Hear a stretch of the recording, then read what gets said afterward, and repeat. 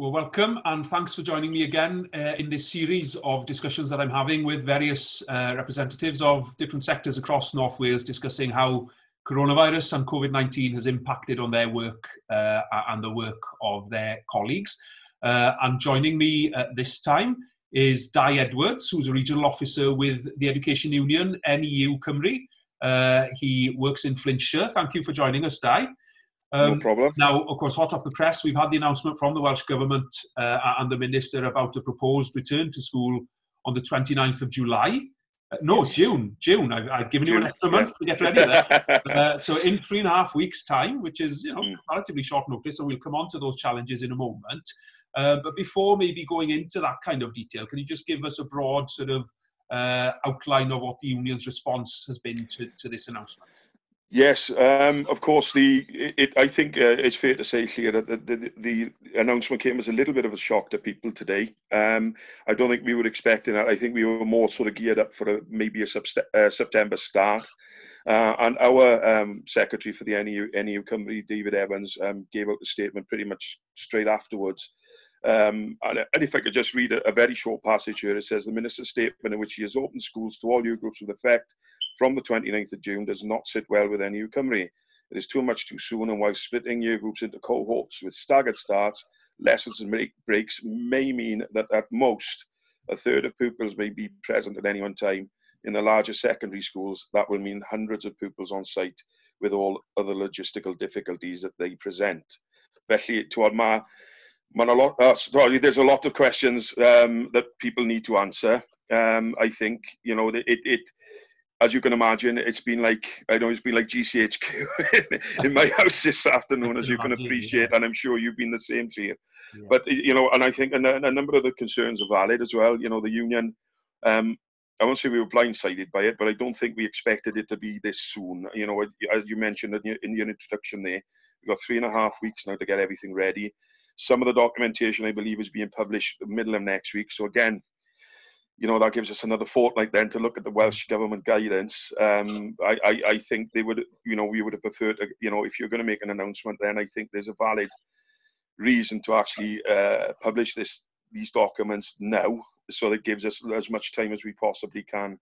So yes, there's an awful lot to go through before we go back. So clearly then you were surprised that the announcement today referred or related to all schools and all pupils, all in a staggered way. Whereas I think the expectation previously maybe was that they'd start with maybe year 6 in primary schools, year 10 and 12 in secondary schools. Yeah. So as you said, you were taken aback a little bit by the sort of the magnitude of the intent.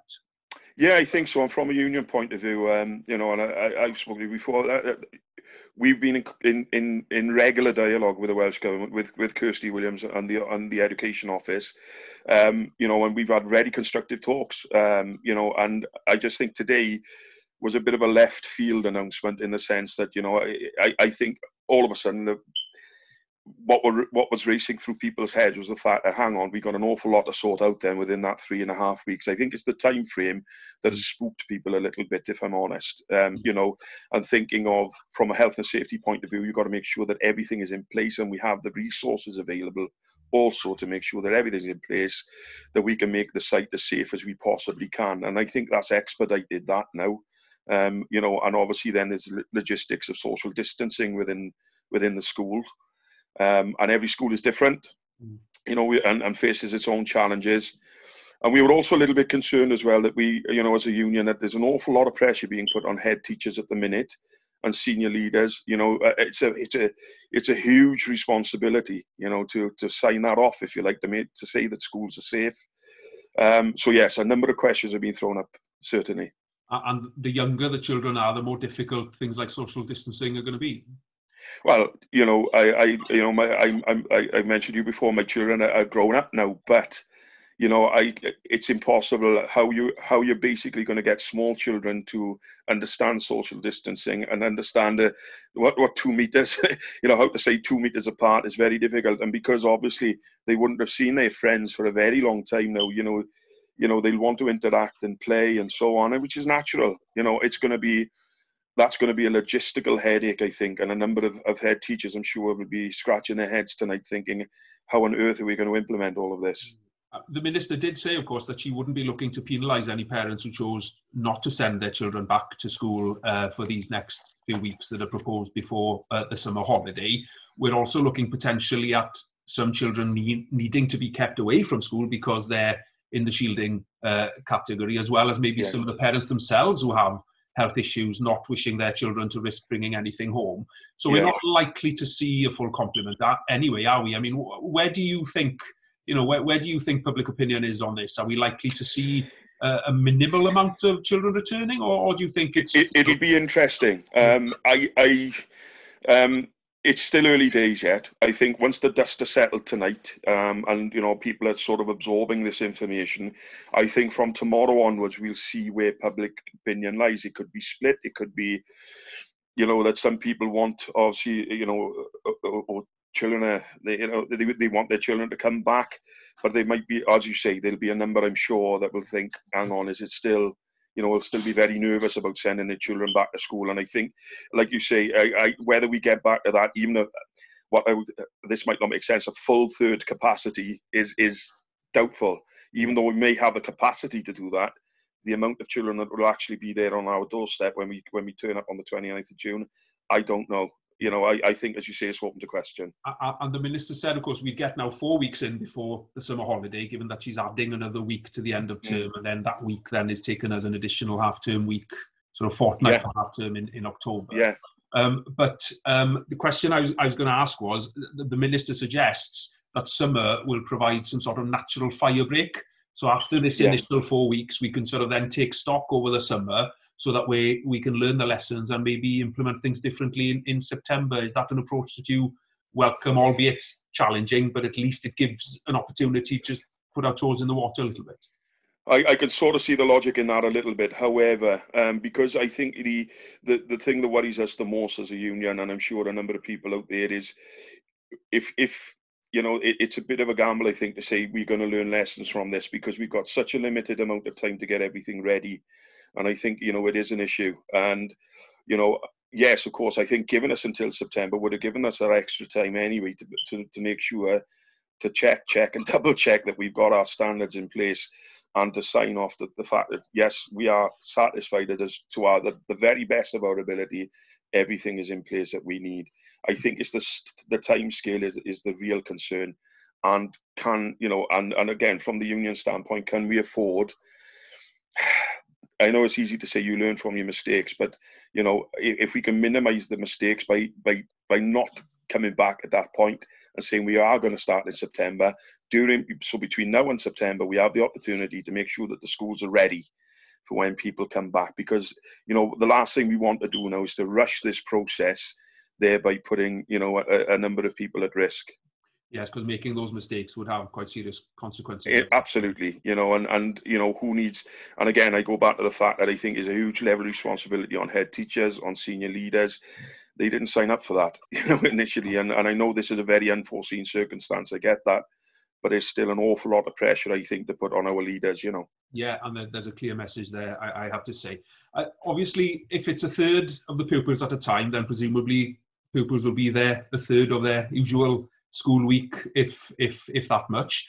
The question that comes from that is that the Minister suggested that they would be going back to school to check in and to catch up with the terms that she used, which doesn't suggest that it's going to be back to teaching in school as it was, certainly. So, what's your interpretation of what she means by that? Well, we're not 100% sure, if we're honest. I think, again, the devil will be in the detail when that starts to emerge over the next couple of days, and we'll have to have a look at that. I do think, though, that, and a number of my colleagues agree with me here, that there is going to be a very important pastoral role that we're going to have to play when we come back, for both students and staff alike, because we all have very individual circumstances with this, and some people will obviously, by dint of the fact, be coping better than others. So I think we've got to be very watchful of this when we go back for that couple of weeks in the summer, to make sure that we structure a day, or we structure our lessons, and give people a chance to breathe, if you like, from a mental health point of view, from a physical health point of view, and to make sure that everybody's okay. And I think the emphasis, I think as a union we'd be pushing for the emphasis to be on well-being, and I think maybe that's what the Minister meant there, but I think there are more details to come out between now and the end of the week. And again, as a union, we'll take a good look at that and answer appropriately. Yeah, that's a very important point, because I mean, I have 4 children, and to think if they weren't back in school until September, then it's not far off 6 months, is it? No, And indeed. that's a long, long time to be sort of at a distance from the education system, your friends, and yes, teachers indeed. that you can sort of confide in if there are issues, of course, at home or something that you need to be sharing. We are, mind. I have to say, in fairness to a number of schools, and the vast majority of schools have been ever so good in trying to make sure that the most vulnerable and looked after children are being contacted regularly, and to provide, you know, any help and assistance that we can. And that, you know, I know schools that have given out laptops, etc., you know, so that people have access to home learning, you know, because that was another issue that cropped up as well. Obviously a number of these lessons will, even when we do go back to a third of capacity, a number of these lessons are going to have to be done via education platforms, Google Classroom, etc., you know, so we need to make sure as many children as possible have access to that, you know. And much of the potential success of the proposed 4 weeks before the summer now, of course, will depend as well on the test, trace and protect system. Yes. I mean, unless that's effective, then clearly we're not going anywhere in terms of schools, are we? Well, again, I think that's another big question that needs to be answered, and we will see clarity on that, because, you know, in England at the moment, there doesn't seem to be an awful lot of data coming back from what I can gather, looking at the national news, the UK news. There doesn't seem to be an awful lot of data. So, you know, is that going to be up and running for us when we get back at the end of June? As I say, the timescale isn't very much at all.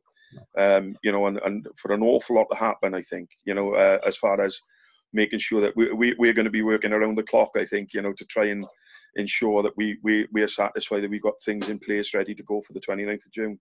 And are there lessons that we can learn from England, given that they're back before us? Well, I think it was interesting. You know, in one sense, I suppose, has been a bit of an advantage to us here to see what's happened over the border of the last week. But it was noticeable as well in a number of areas. You take Liverpool, who's just across the water from us here in North Wales, that they weren't very happy about sending their children back to schools, especially those who are under local government control. And the numbers weren't as high, I don't think, as the government might have predicted, you know, the amount of children going back. And I still, you know, reading things from colleagues in England, you know, they're still very concerned about the number of children going back, and parents were concerned also about sending their children back. So it'll be very interesting, I think, over the next couple of days to see what the reaction of the Welsh public is now to what's been said today.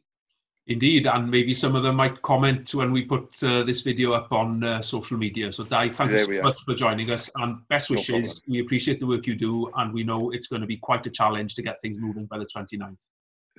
Thank you. Diolch.